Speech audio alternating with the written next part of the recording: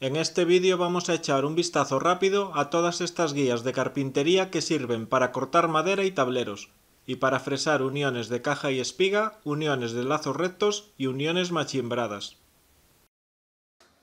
Con este pequeño carro puedo cortar fácilmente a 90 grados en mi sierra de mesa casera.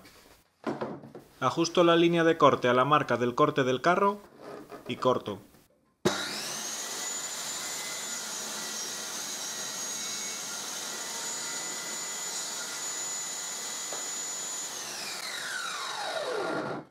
Si el carro está bien ajustado, estos cortes son precisos y salen prácticamente perfectos a 90 grados.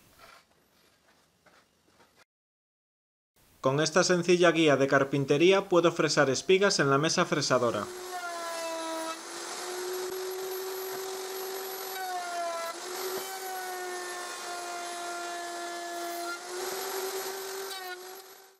Cuanto más vaya alejando la defensa lateral de la guía, más larga voy fresando la espiga.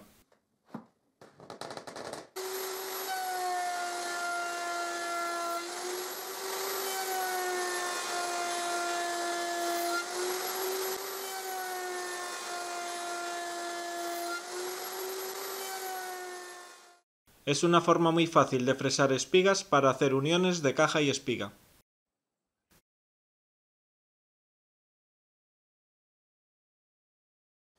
Y la misma guía también me sirve para cortar con la sierra de mesa.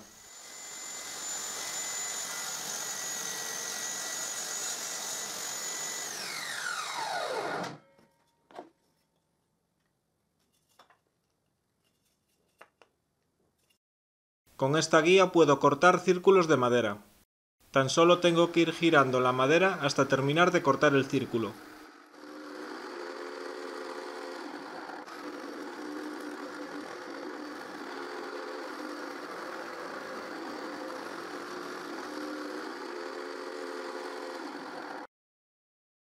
Y con la lijadora de disco casera dejo el corte prácticamente perfecto.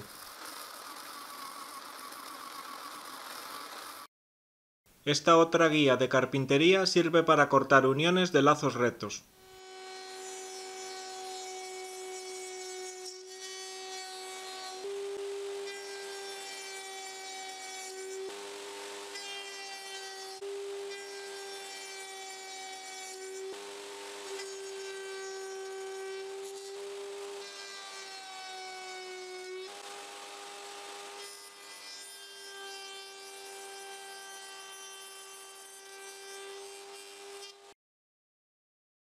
Perfectos para hacer esas uniones tipo dedos que tanto nos gusta ver en las cajas de madera.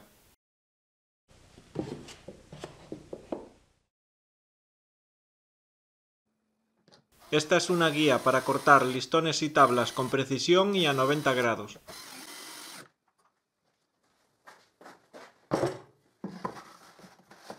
Meto el listón en la guía, ajustando la guía de corte al borde de la tabla superior. Lo sujeto bien con sargentos y corto.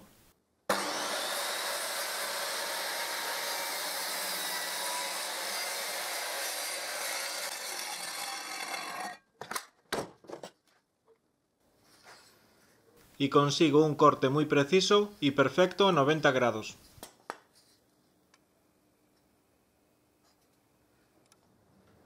Y modificando la guía anterior tengo una guía para cortes a inglete. Igual que antes, ajusto la tabla en la posición en la que la quiero cortar y la sujeto con sargentos.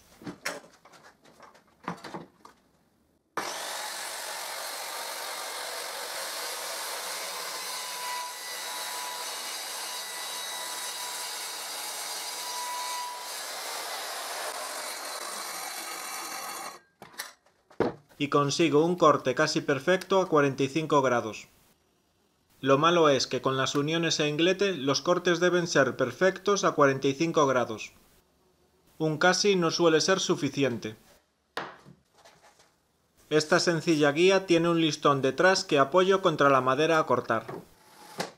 Ajusto el borde de la guía a la línea de corte y la sujeto con un sargento.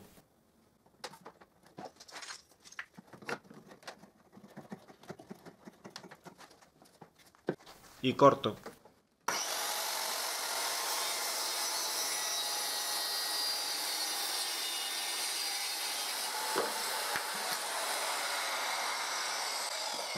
A pesar de ser una guía muy sencilla, siempre me sirvió para cortar con mucha precisión cortes perfectos a 90 grados. Y haciendo una versión mucho más larga que la anterior, tengo una guía con la que cortar tableros.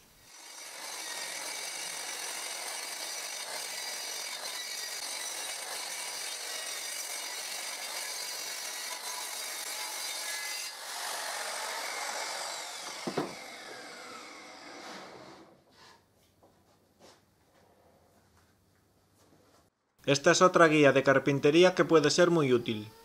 Con esta podemos fresar uniones machimbradas con la fresadora de mano.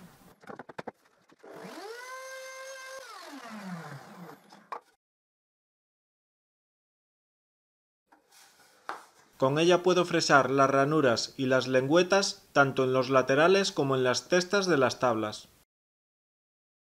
Con esta podríamos hacernos incluso un suelo de madera maciza.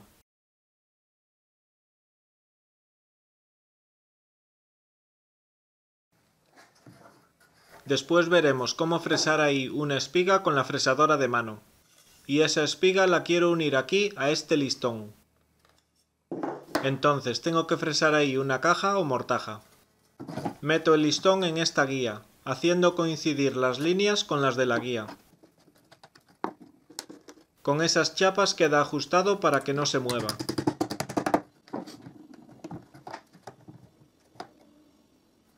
Hago coincidir las líneas con las de la guía. Y ese tope me sirve para repetir el mismo fresado en otros listones. Y ya puedo fresar la caja.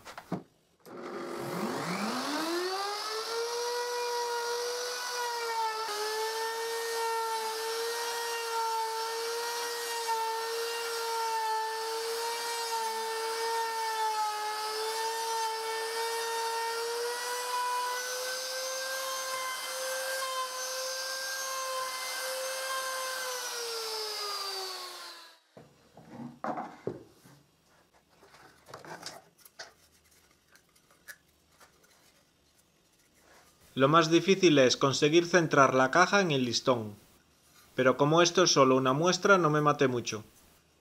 Lo importante es que estas cajas se fresan rápido y quedan perfectas. Y con esta guía de carpintería freso las espigas de madera. Pongo el listón en su sitio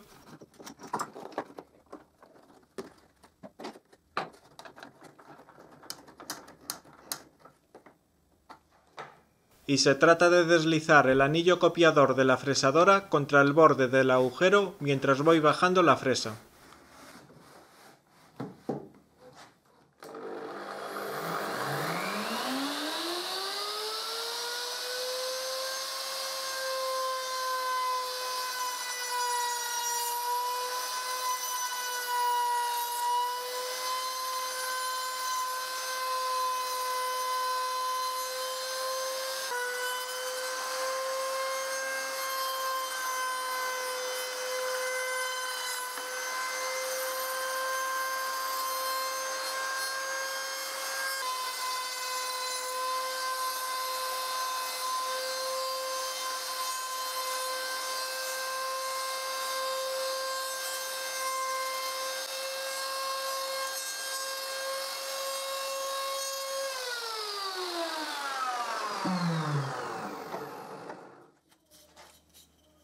Y ahí está, una espiga de madera perfecta.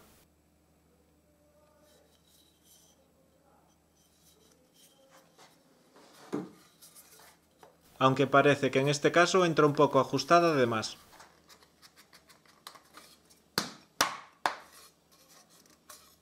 Si te gustaron estas guías de carpintería puedes ver cómo las hice en los enlaces en la información debajo de este vídeo. También puedes ver más detalles en mi blog, enredandogaraxe.com. Gracias por ver el vídeo. Si te gustó puedes encontrar todos mis vídeos en mi canal de YouTube. Y si te gustan mis vídeos, no te olvides de darle a me gusta y a compartir. Y gracias por suscribirte a mi canal.